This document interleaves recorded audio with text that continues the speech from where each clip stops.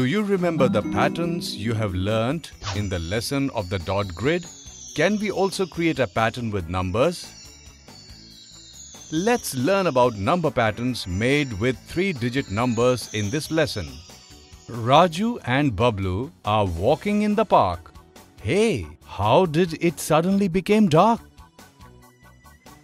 Look, Bablu is being pulled into that flying saucer. Raju is shocked. He is unable to do anything. Ho ho ho ho ho! Your friend is in my possession. If you want to save your friend, then you have to complete 3 of the codes given by me. If you cannot complete these codes, then I will take your friend away from the earth forever. The alien from the flying saucer said to Raju, "This is my first code.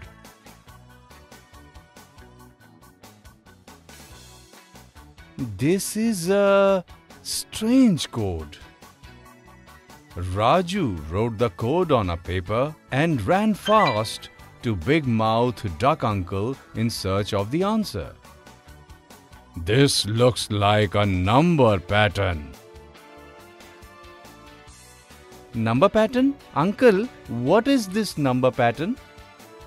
A list of numbers that follows a certain order or pattern is called a number pattern. Here's your number pattern. Look at the sequence of numbers here.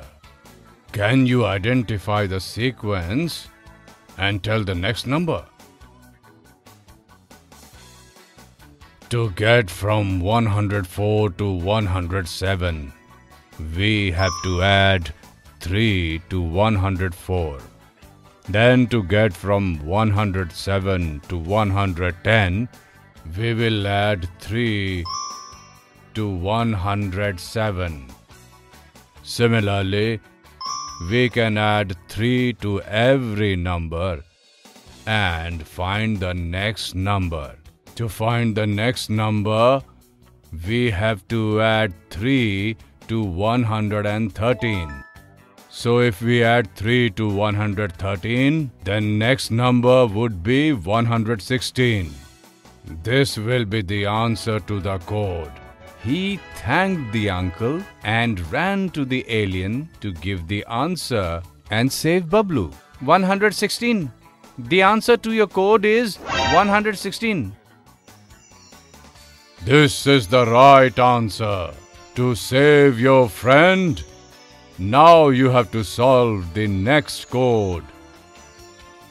In the next video, we will see what the next code of the alien is. Do you think that number patterns can be created only by adding numbers? Will the next code given by the alien be formed by simply adding numbers?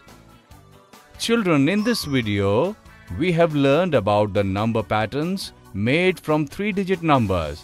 In the next video, we will learn more about this.